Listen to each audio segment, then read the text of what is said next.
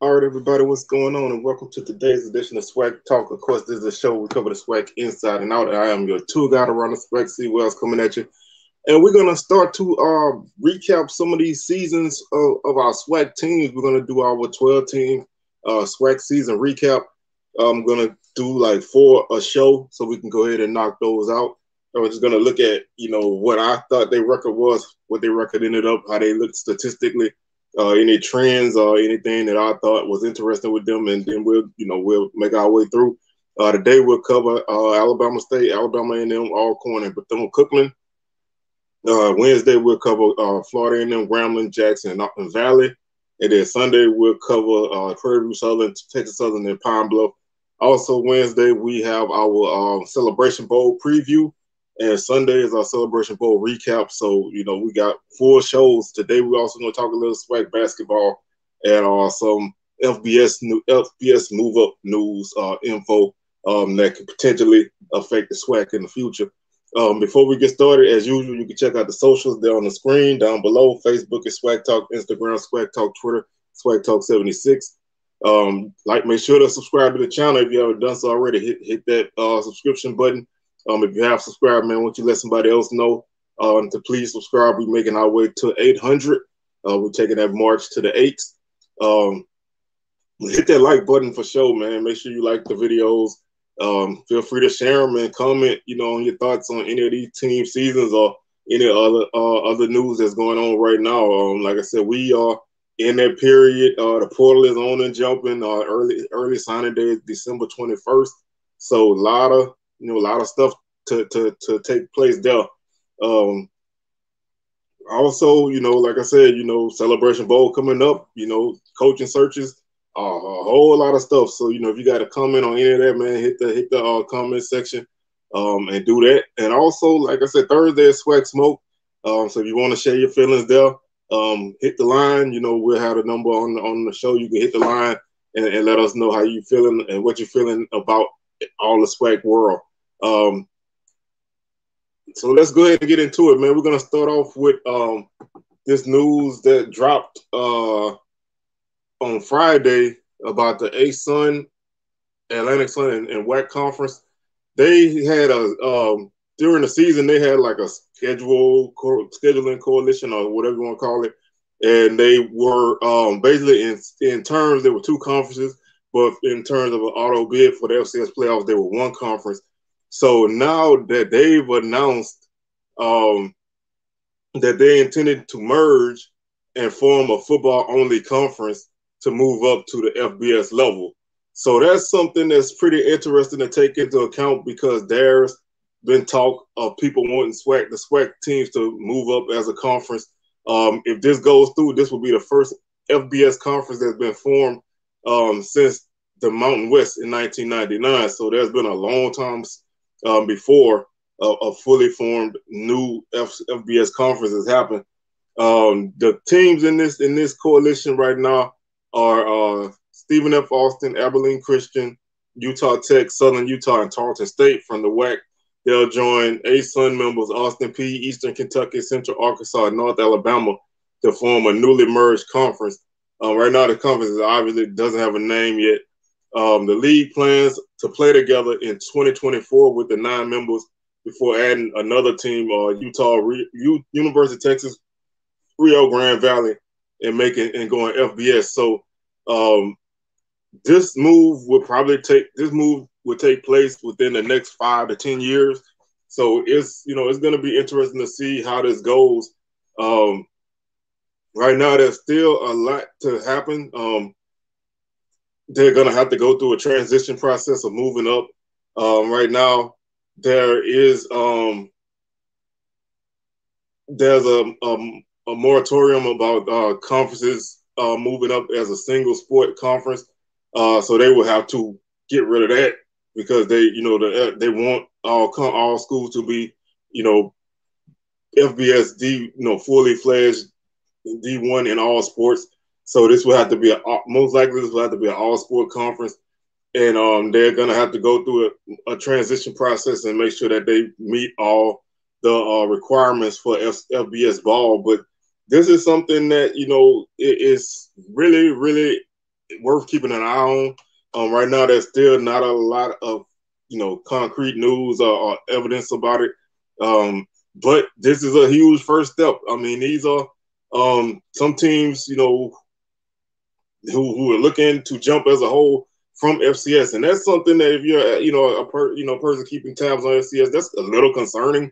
That lets you know that the money is not where it needs to be, and people are doing whatever they need to do to get that bag. So expect to see, maybe if this works, expect to see some more people maybe look into doing it. So if you are one of those people who thinking about the SWAC moving up, this is definitely up your alley. So I just wanted to put that out there now. We'll continue to keep tabs on this as it develops. Right now, it's like I said, it's really new right now. So I wouldn't really put too much stock in anything yet until we get some concrete evidence about it and some more information. So let's make sure that we keep tabs on that as this situation moves forward. All right, so let's jump into a little bit of basketball like we've been doing for most shows. We've been kind of going over the schedule for the week and some of the results. SWAC basketball has been going pretty good, man. I think when you look at, the teams playing in the non-conference, everybody's been, picking up a win or two here or there. So, teams are, there's not very many teams that are on those long 0 for whatever streaks that we tend to start off on. So it's been a pretty good non-conference schedule, and we're going to continue to see how we go as we move toward the Christmas holidays and SWAC play starting on January 7th. So not that long away from SWAC play, only a couple of weeks, but teams are starting to kind of slow down on non-conference play. But we'll look at the scores from Wednesday on, and then we'll look at this week's upcoming schedule. On the women's side, starting on Wednesday, December 7th, San Francisco beat Pine Bluff 94-66. Alabama State beat Samford. Nice non-conference victory, 66-61. Thursday, Tulsa beat Prairie View 66-61. Friday, Southern beat Spring Hill 84-54. Saturday, Tennessee Tech beat Alabama A&M 78-68. On today's schedule, Texas Southern is at Florida State. Bethune Cookman is at St. John's. Alabama State is at University of Texas. Southern is at Tulane. And Jackson State is at Missouri. Monday, December 12th, Tuskegee is at Florida A&M. Tuesday, December 13th, Bethune Cookman is at Iona. Tougaloo is at Alcorn State. Prairie View is at Southeastern Louisiana. On Wednesday, Texas Southern is at Arizona. Texas plays at Jackson State, so that's a nice home game, man. So if you guys are in the Jackson area on Wednesday, man, why don't y'all go ahead and check that out. Go ahead and check that game out. Mississippi Valley is at University of New Orleans, and Alabama State is at Jacksonville State. Thursday, December 15th, Grambling is at Arkansas State. Florida A&M is at Mississippi State. Friday, December 16th, Southern is at Wichita State. Alcorn at Colorado. Saturday, December 17th, Alabama State is at South Alabama. Jackson State at Washington State. Prairie View at Arizona State. Valley at UAB. And Sunday, Alabama A&M is at South Carolina State. Bethune Cookman is at Winthrop. Grambling at TCU. Southern at Oklahoma. FAMU at Cal. Let's take a quick look at what the standings are right now. Alcorn is 3-4, Prairie View 3-5, Southern 3-5, Jackson State 2-4, FAMU 1-6, Valley 1-6, Alabama State 1-6, Pine Bluff 1-8, Grambling 1-8, Bethune Cookman 0-6, Alabama A&M 0-7, and Texas Southern is 0-7. Moving on to the men's side, let's jump back to the beginning of last week, the middle of last week. Alabama State lost to North Alabama 71-63 on Wednesday. Friday, Grambling picked up a nice victory on the road against Vanderbilt. That's their second major conference victory on the season.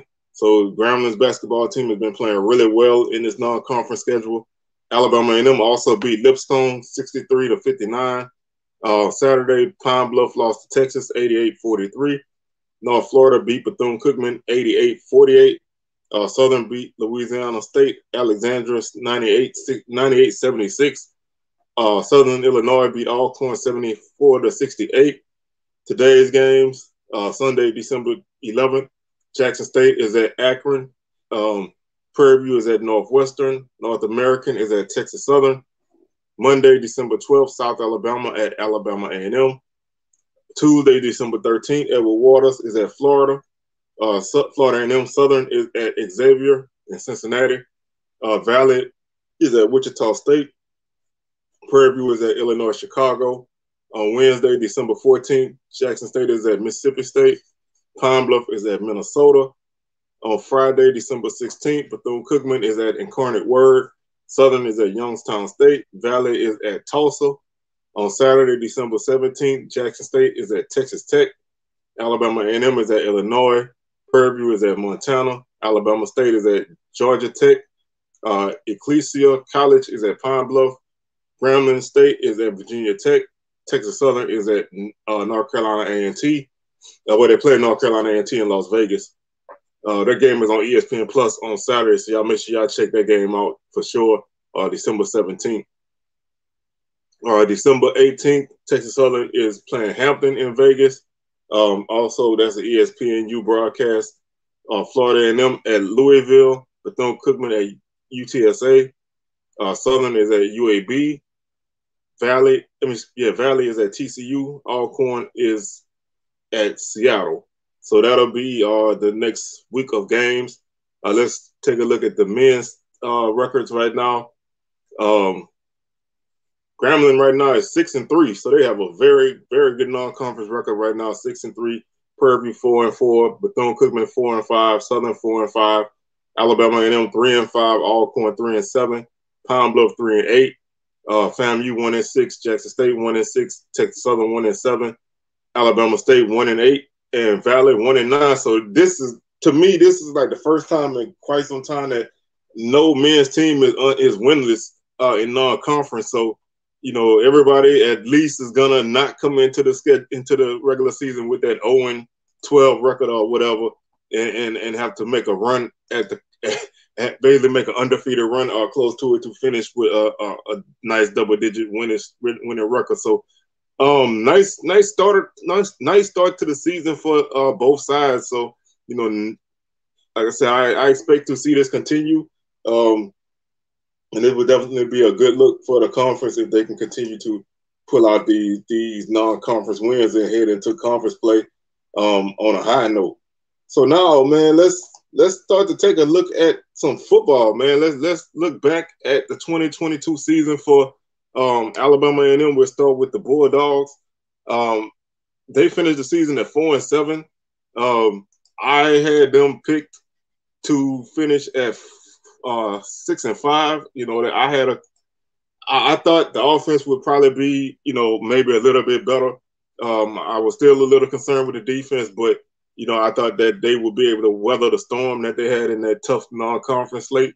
They finished 4-7 and 4-4 in conference. They opened up their season losing to UAB 59-0. They lost to Troy 38-17.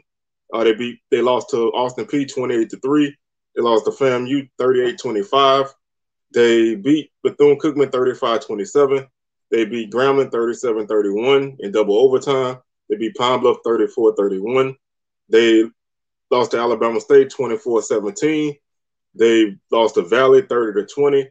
They lost to Jackson State 27-13, and they beat Texas Southern 24-20 to close out their season. So, like I said, this was a kind of an up and down slate for Alabama A&M. Offensively, they finished the conference 10th in scoring offense at 20.5 points per game. They finished 10th in scoring defense, allowing 32.1 points per game. Total offense, they were third at 380 yards per game. They had 27 total touchdowns, and they averaged 5.3 yards per play. So offensively, they actually played a lot better than it seemed. You know, I think, you know, with the inconsistency and not necessarily having the name guys that they normally have, made the offense look a little bit worse than what it was. But they actually finished with a pretty solid offense. Defensively, they finished 7th in the league in total defense, allowing 382 yards per game, 44 touchdowns, and 5.7 yards per play. So pretty, nice improvements on defense. Quietly, this team was a little bit better than what their record was. Rushing offense, the Bulldogs were 6th in the league at 160 yards per game. They had 16 touchdowns on the ground and averaged 4.0 yards per carry. Defensively, they were 7th in the league against the run, 156 yards per game, 18 touchdowns. They allowed 4.4 yards per carry. Passing offense, they were 4th at 220 yards per game. They had 11 touchdowns and 15 interceptions. That interceptions were their downfall. Turning over the ball really hurt them a lot this season. They completed 57% of their passes. Defensively, they were 11th against the pass at 225 yards per game. They allowed 26 touchdowns. They had 9 interceptions. They allowed 24 sacks on the season, which was 5th. They registered 23 sacks as a defense, which was 8th. So they were about average in protecting the quarterback and getting to the quarterback. First downs per game, they were 3rd at 20.7. Opponents averaged 20.6 first downs per game, which was 7th in the league. Third down conversions, they were last in the league at 29%. So that was probably the one issue that one of the two major issues that offense had was turnovers and poor third down performance. 29% on third down. Defensively, the opponents converted 42.7% on third down. So again, that's 10th place, not good in that aspect. Fourth down conversions, they were 3rd in the league at 50%. They attempted 34 fourth downs, which is the most in the league. So they definitely attempted a lot of fourth downs that were successful half of the time. The opponents converted 55% on fourth downs, which was last in the league. So that definitely kind of hurts you getting off the field. And that's one of those reasons why their offense, why their team struggled. Looking at their rushing leader, Donovan Eaglin came on strong this season. Transferred from Michigan State. He had 871 yards, averaged 5.1 yards per carry with 6 touchdowns. Xavier Langford had 283 yards on the ground, 3.5 yards per carry, 3 touchdowns. Jemison, 225, 4.3 yards per carry, 3 touchdowns. The passing game, like I said, they basically played 2 quarterbacks off and on. Langford, 111 of 199 with 6 touchdowns and 7 interceptions, 1,275 yards. Quincy Casey, 88 of 150, 1,063 yards, 5 touchdowns, and 8 interceptions. The leading receiver on the season was Isaiah Cox with 33 catches for 425 yards and 3 touchdowns. Cameron Young, 29 catches, 336 and 3 touchdowns. Keenan Hambert, 29 catches, 370 yards and 2 touchdowns. Terrell Gardner, 28 catches for 325 yards. Brian Jenkins Jr. only played in 4 games this season. He had 18 catches for 140 yards. And Ibrahim only played in 6 games this season, and he caught 13 passes for 138 yards and no touchdowns. Defensively, they were led in tackles by Dre Terry with 85. Moses Douglas had 61. Zarion Hayes had 54 tackles for loss. Hayes, 17. Terry, 13 sacks. Hayes led the team with 4. Thomas Douglas, Jabron McNeil, and Trey Middleton each had 3 sacks apiece. The leading interceptor was Avian Rice with 2, and Moses Douglas also had 2. So, like I said, when you look at this team, their numbers were a little bit better than their record, but they had such a rough early season start, going 0-4, and I feel like they never really recovered. Like I said, the offense, continued to turn the ball over. The defense showed flashes, which was something that I thought would be a key impact on the season. But being unable to win a non-conference game basically makes your 500 conference record look worse overall. So this was kind of a tale of two different teams. You know, after the beginning of the season, they started playing a little bit better. They put together some nice wins, and they were competitive in some games. They were, they didn't necessarily get blown out by Jackson State nor FAMU, but both those games were fairly close losses. Their loss to Alabama State was a close loss. So that in conference they played really well, but they just never really put together the consistency, and that led to some people maybe having questions for Coach Manor. They closed out the season with a nice comeback victory against Texas Southern, so they at least closed out the season with some momentum, and we'll see what they do on the trail, the recruiting trail, and in the portal, and then we'll visit the Bulldogs again in the spring. Next, we talk about Alabama State under first-year coach Eddie Robinson. This team, came in, as you can see, I had them picked at 7-4. They finished 6-5 on the season, finished third place at 4-4. They beat Alabama and them, so by virtue of that, they finished third place. So pretty much, around where I figured they would be. The difference between my prediction and their season is that loss to Pine Bluff at the end of the season. That was certainly a surprise loss, and that turned the tide on how their season looked. But this team defensively had one of the better defenses in the league. Offensively, just never had any consistency. They opened up their season with a 23-13 victory over Howard in the MEAC SWAC Challenge. They beat Miles 21-13. They lost to UCLA 45-7. They lost to Prairie View 24-15. They beat Texas Southern 16-13. They lost to Jackson State 26-12. They beat Valley 24-9. They beat Alabama A&M 24-17. They beat Bethune Cookman 37-22. They lost to Florida A&M 21-14, and they lost to Pine Bluff 19-14. So if you look at their conference losses, all losses were close. They lost to Jackson State by 14. That was their biggest margin of defeat. They lost to Prairie View by 9. They lost to FAMU by a touchdown, which basically they were already losing, but they had a chance to kick the winning field goal. FAMU blocked it and returned it for a touchdown. So that kind of changed the complexion of that game. That was a 7-point loss. And they lost to Pine Bluff by 5 when they had the lead at the very end of the game. So they only lost one conference game by double figures. All of the rest were by 9 or less. So if they could have found a way to win those games, they could have had a much better record. But they had a lot of close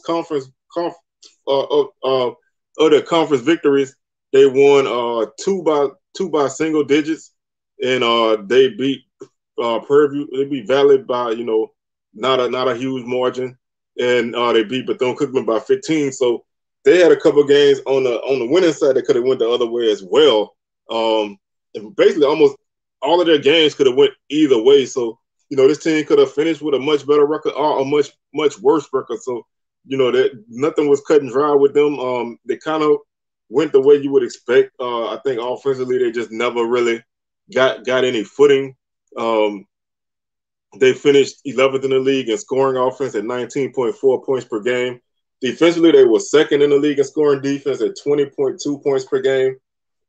Really good defense, man. Like I said, I feel like a lot of times they wasted a great defensive effort. Total offense, they were 11th at 307 yards per game. They averaged 5.1 yards per play. They had 24 total touchdowns on the season. Defensively, they were fifth in the league in total defense at 325 yards per game, 26 touchdowns, 4.9 yards per play. Rushing offense, they were 11th at 111 yards per game. They averaged 3.1 yards per carry with 12 touchdowns. Rushing defense, they were fifth in the league, allowing 133 yards per game, 15 touchdowns, 3.8 yards per carry. Passing offense, they were sixth in the league at 195 yards per game, 12 touchdowns, 10 interceptions, completing 60% of their passes. The opponents 192 yards per game. 11 touchdowns, 10 interceptions, 57% completion rate. The offense allowed 30 sacks, which was 8th in the league. Defensively, they registered 24 sacks, which was 6th in the league. They averaged 17.6 first downs per game, which was 10th.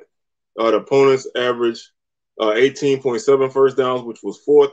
Third down conversion rate, the Hornets were 5th in the league at 39%.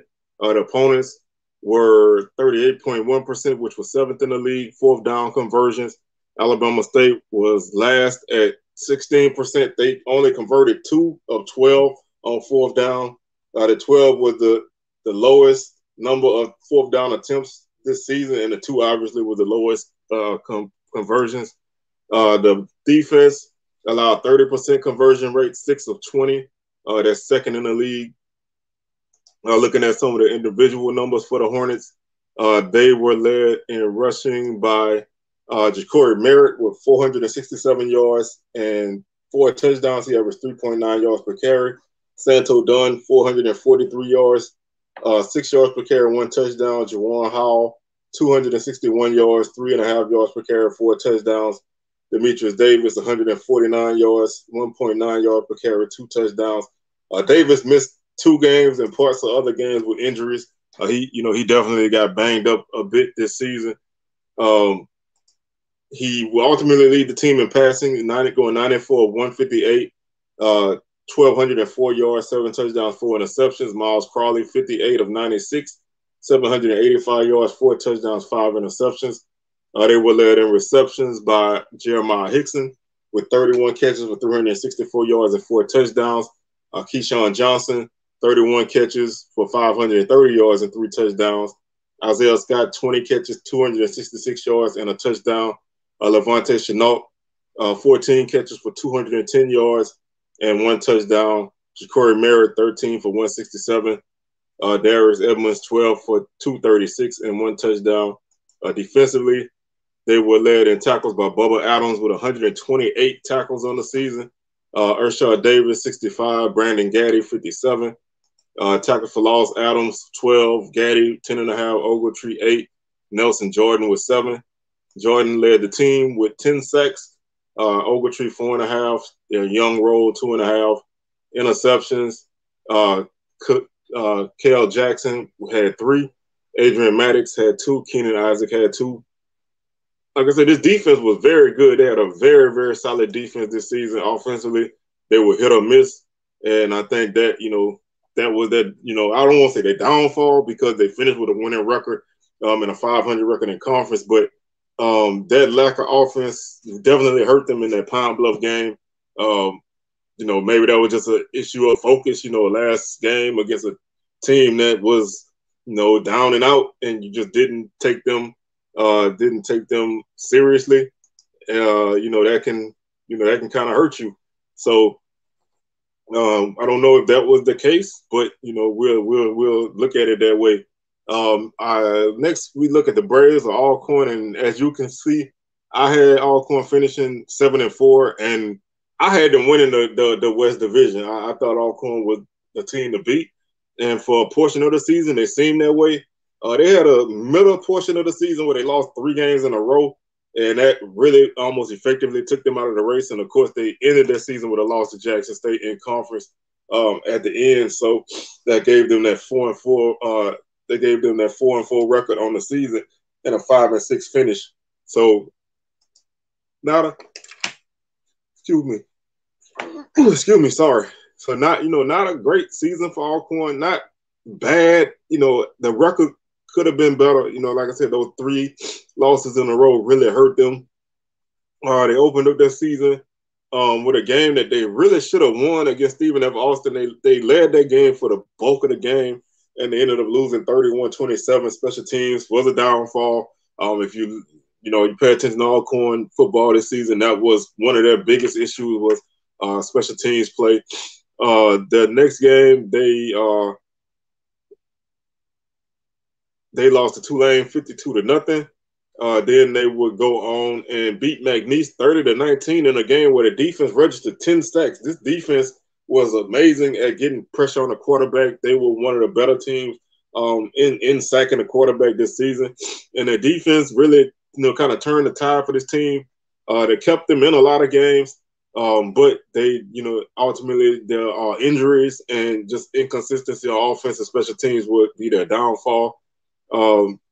They would beat Pine Bluff 38-21, and then they would go on and beat Valley 30-7. They would lose to Southern by a score of 21-17. Then they would lose to Texas Southern 34-27. Then they would lose to Grambling by a score of 35-6. That game was definitely Grambling had so many short fields and really just took advantage of a lot of Alcorn mistakes. They would ultimately go on to beat Prairie View by a score of 23-16. And then they would beat Bethune Cookman by a score of 17-14. And then they would lose to Jackson State to close out the season by a score of 24-13. So, just, like I said, that middle portion of the season, man, if you want to point to any point of the season that really hurt them, it was that middle portion going 0-3 in the middle of October. Excuse me, really hurt this team and put them from basically being in the lead or tied for the lead to being basically out of the race and needing a lot of help, and just couldn't really get it. And when you close out your season with Jackson State, that makes it really tough to make some things happen. Looking back statistically at the Braves, their season, they scored 20.7 points per game, which was 9th in the league. Defensively, they were 5th in the league in scoring defense at 24.9 points per game. Total offense, they ended up being 8th in the league at 342 yards per game. They had 25 total touchdowns and 5 yards per play. Defensively, they were 4th at 325 yards per game, 32 touchdowns, 5 yards per play.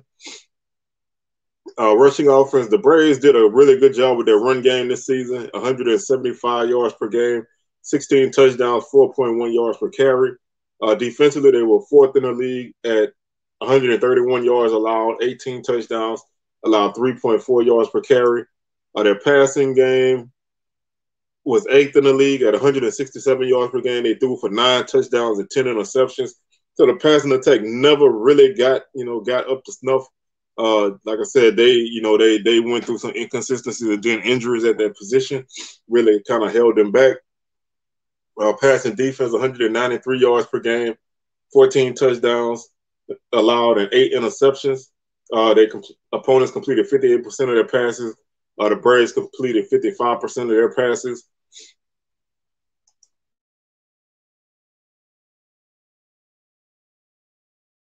So the offensive line play still wasn't as great as it probably should have been.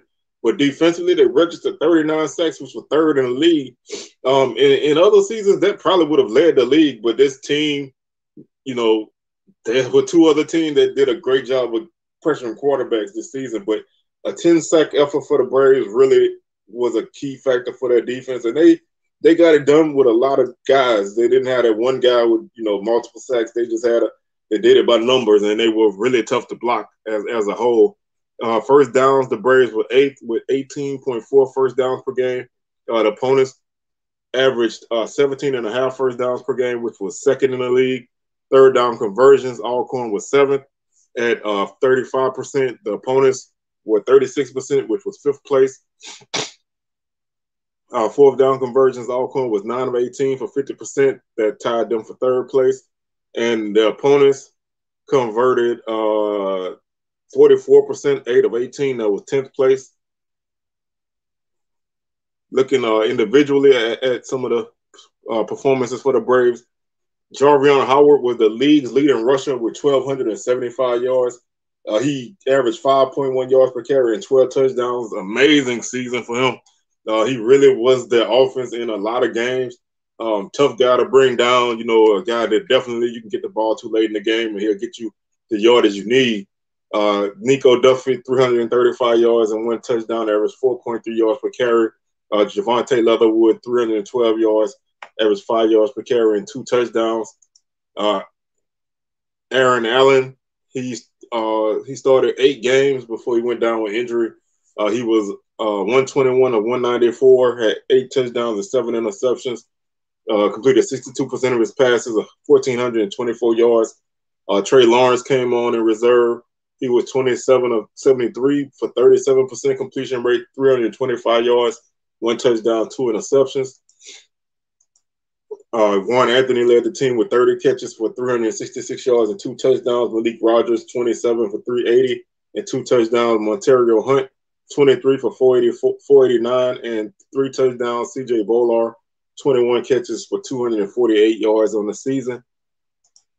The Braves were led in tackles by Terrence Ellis with 92, Clyden Cherilus with 73, Kieron Kinsler with 61. Cherilus led the defense with 14.5 tackles for loss. Bailey, 11.5, Ellis, 9.5 sacks. Bailey led the team with 9.5 sacks. Cherilus with 6. Ellis and Rice each had 4 sacks apiece. And McCullum had 2 interceptions to lead the defense. Again, pretty solid defensive effort for Alcorn. Offensively, like I said, they battled a lot of inconsistency this season. But they had a spectacular running attack, which definitely kept them in a lot of games and made them a tough team to beat. You had to really shut down that run game to give the Braves a solid loss. So, like I said, I picked them 7-4. They finished 5-6. I picked them to win the division. They finished, in the middle portion of the division. So it's kind of off, not a huge drop off, but the fact that I had them pick to win the division is a big, a big loss on my prediction. So, a season that maybe wasn't the best. So, you want to kind of move on and find your way back to the top. Our final team that we're going to cover today is Bethune Cookman. I had them picked at 5-6 because I thought that they could, I thought they would kind of find their way back on top. They had a lot of games I thought that were toss-up type games, and I kind of, hedged those bets toward them, but they ultimately ended up finishing 2-9 overall and 2-6 in conference. Basically a similar record to last season, if not the same, but, they didn't have that long losing streak to open the season like they did last season. They did lose to Miami 70-13 to open up their season. They lost to South Carolina State 33-9. They beat Grambling 36-19. So they only lost 2 games to start the season before they picked up their first win, instead of going 0-8 last season before they won a game. They lost to Alabama A&M 35-27. They lost to Tennessee State 41-17 in a game where they had a horrible second quarter on both sides of the ball, which let the Tigers blow that game out of the water. They lost to Jackson State 48-8. They beat Valley 45-35. They lost to Prairie View 58-48 in a game that they led at the half. Alabama State beat them 37-22. They lost to Alcorn 17-14, and they lost to Florida A&M 41-21. So they had a couple close losses. They did have some blowout losses, but they did have a couple close losses. This offense was a lot better than you would think. Defensively, they weren't good. Offensively, they were surprisingly good. They ended up scoring 23.5 points per game, which was 7th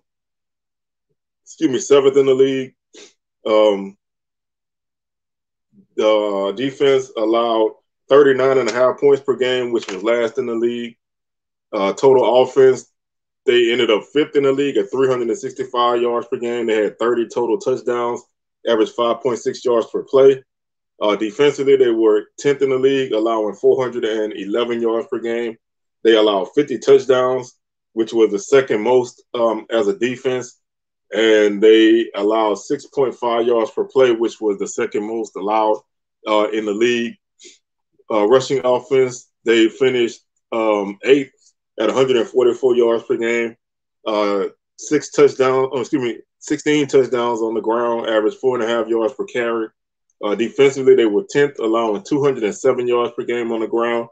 29 touchdowns, which is the second most touchdowns allowed by a defense this season, and 4.9 yards per carry, which was also the second highest yard per carry mark this season. Passing offense, they were third at 221 yards per game. They had 14 touchdowns and 13 interceptions, completing 56% of their passes. Defensively, they were ninth, allowing 204 yards per game, 21 touchdowns, 9 interceptions. They allowed a completion rate of 63.6%, which was second most in the league. Again, they struggled in a lot of aspects defensively. The offense allowed 42 sacks on the season, which was the most in the league. They struggled, especially early in the season. They juggled quarterbacks early in the season. And then you have a quarterback that runs a lot and moves around a lot. He's going to take some sacks. Defensively, they were 11th in the league. They registered 20 sacks on the season. First downs converted, they averaged 18.6 first downs per game, which put them at sixth place. The opponents had 22 first downs per game, 22.8, which was last in the league. Third down conversions, the Wildcats were fourth at 39%. Defensively, the opponents converted 46% of their third downs, which was last in the league. So as you can see, defensively, they had a lot of issues this year stopping anybody in any way. Fourth down conversions, they were fifth at 47.4%. The opponents converted 52% on fourth downs, which was 11th. So again, they couldn't stop you on third down. They couldn't stop you on fourth down. They couldn't stop you running. They couldn't stop you passing. So they, defensively, they just had a lot of problems. And they were the opposite of Alabama State. Alabama State, I feel like, wasted a good defense. I feel like this team wasted a good offense. And now some of that was because they were trailing in games, but they also had some games where they were going toe-to-toe with people offensively, but they just couldn't really finish the deal because defensively they just couldn't get those stops. Individually, the Wildcats were led in rushing this season by Quayshawn Bird with 647 yards, 6 yards per carry, and 6 touchdowns. Jalen Jones, 574 yards, 4.4 yards per carry, and 5 touchdowns. Jones was the leading passer.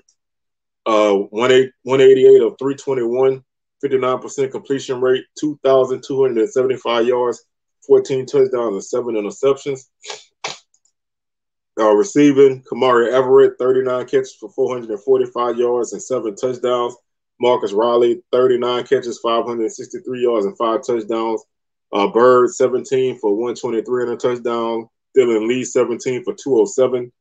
Darryl Paul, 13 for 210.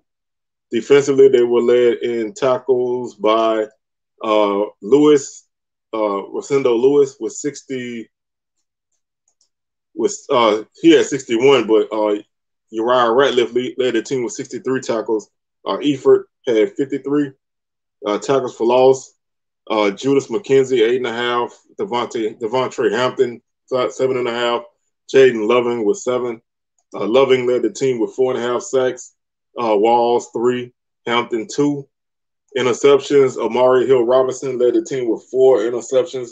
That's definitely an all conference guy, and he put up those kind of numbers this season. One of the bright spots on their defense. So, Bethune Cookman, like I said, they were a team that probably should have been a lot better than what they were when you look at the offense. But then when you look at the defense, they may have should have been worse. So they kind of met in the middle and finished with a 2-9 record. So. That's going to do it for today's show. We'll be back on Wednesday with our Celebration Bowl preview, and we'll recap Florida A&M, Grambling, Jackson, and Valley seasons. Like I said, Sunday we'll recap the Celebration Bowl and any other thing that come with that game, and then we'll recap Prairie View Southern, Texas Southern, and Pine Bluff seasons, and that'll do it for our season recaps. And that'll do it for the 2022 season. And then from then on, we'll talk recruiting and transfer portal and basketball and coaching searches and all of that stuff from that point on. Also Thursday, SWAC Smoke live 6 p.m. Central, 7 p.m. Eastern. We're taking calls. That's our thing now. So make sure you get on with us and chop it up. And that's gonna do it for us, man. I'm out of here. Y'all enjoy the rest of y'all weekend, and we'll catch y'all on the rebound. Peace.